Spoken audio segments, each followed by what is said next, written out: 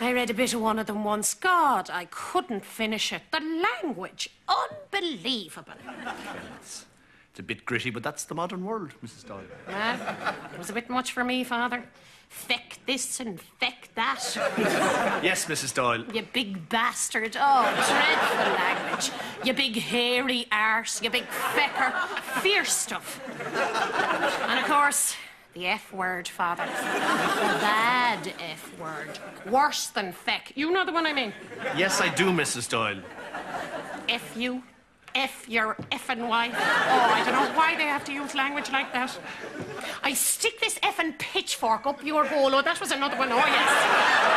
I see what you mean, Mrs. Doyle. Bastard this and bastard that. You can't move for the bastards in her novels. It's wall-to-wall bastards. Is it, Mrs. Doyle? You bastard, Anyway. you fecker, you bollocks. Get your bollocks out of my face.